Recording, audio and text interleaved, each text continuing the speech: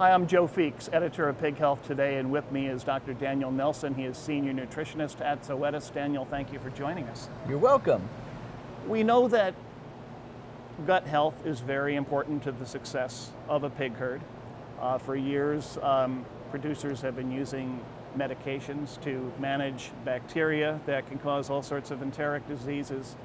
But there's good bacteria and there's bad bacteria. And tell us about that. How do you distinguish between the good and the bad and maybe the ugly? Well, I don't know if it's a matter of distinguishing between the two of them, but science has told us that there's within the normal microflora, there are good and bad bacteria, and the good bacteria help to keep the bad bacteria in check. So you've got all these bacteria in the gut. You've got good bacteria, bad bacteria. Is it important to maintain a balance between the two, or doesn't it matter? It does matter. We want to make sure that we have sufficient amount of good bacteria to keep the bad bacteria in check. The end products of metabolism of these bacteria that normally reside in the gastrointestinal tract are not always good and can exert some deleterious or bad effects on the host. So we want to keep those bad bacteria in check.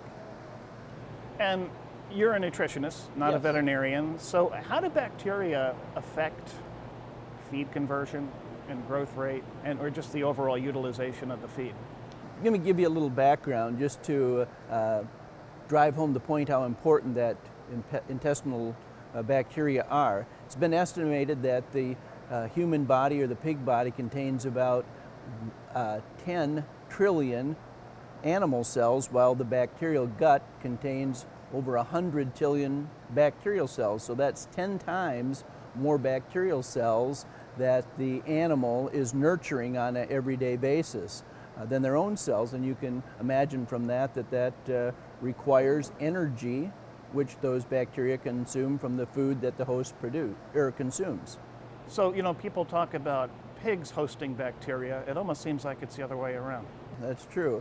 The bacteria can have a significant effect on the host, not only by their end products of metabolism, which are not always good, as I said, but new research has even shown that bacteria can produce catecholamines, which can be absorbed by the host and make the host feel anxious during certain times. What are catecholamines? Catecholamines like epinephrine, norepinephrine that we typically think of flight or fight syndrome hormones that puts the host in a state to defend themselves, but it makes the host feel anxious. Now we know that bacteria can produce those compounds and make the host feel anxious. Now, I mentioned earlier that for years, producers and veterinarians have depended on medicated feed additives or antibiotics to manage these bacteria effectively. There's a lot of pressure on the industry right now to reduce or in some cases even eliminate antibiotics.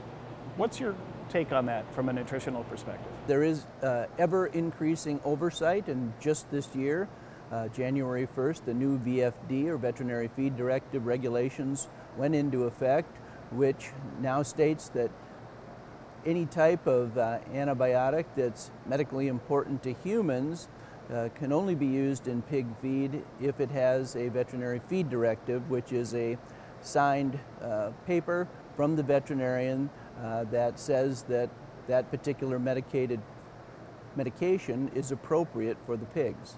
And so as we move forward, I think this increased oversight will increase. And because of that reason, people are searching for alternatives to antibiotics, such as probiotics, prebiotics, nutraceuticals, plant extracts, and oils that won't be regulated and may have a positive effect on the pig without using antibiotics. And certainly that would be a benefit. Mm-hmm. Now you say may have a positive effect. How well researched are these products?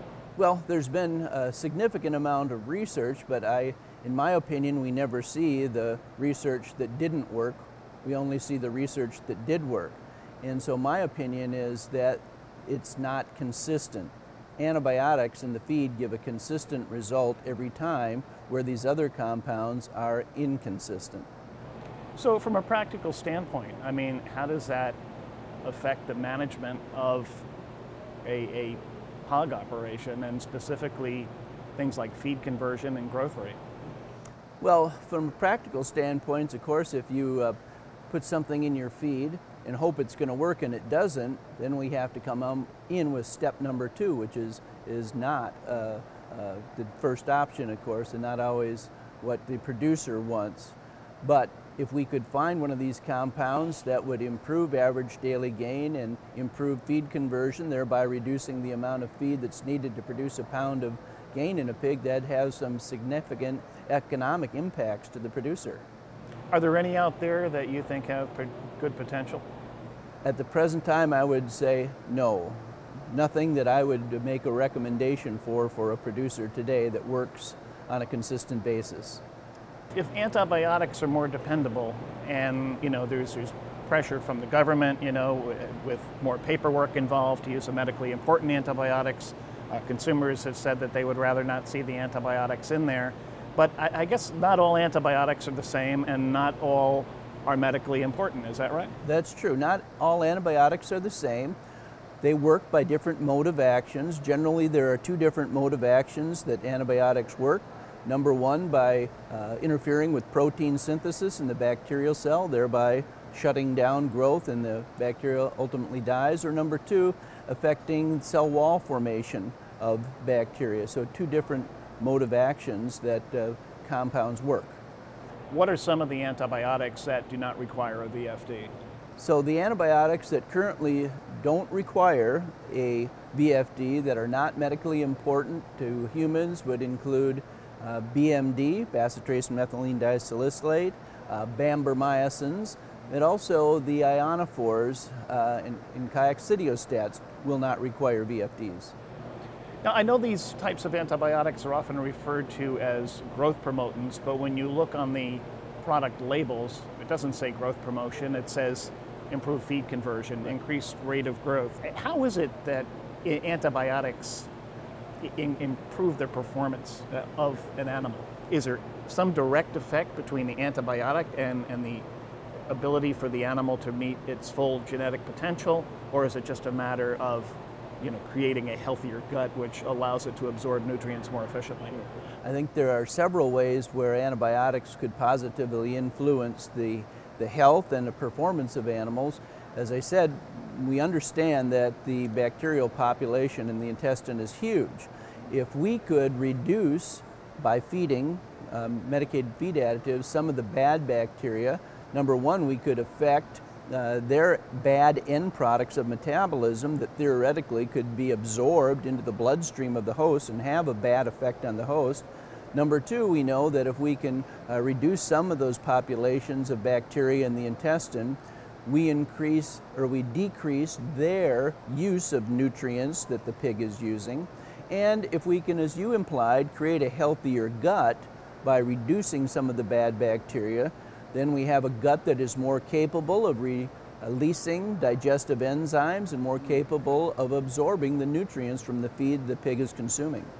We talked about antibiotics, prebiotics, probiotics, but are there some things nutritionally that producers could take a look at doing to create an even healthier pig through nutrition that would perhaps reduce the need for antibiotics altogether?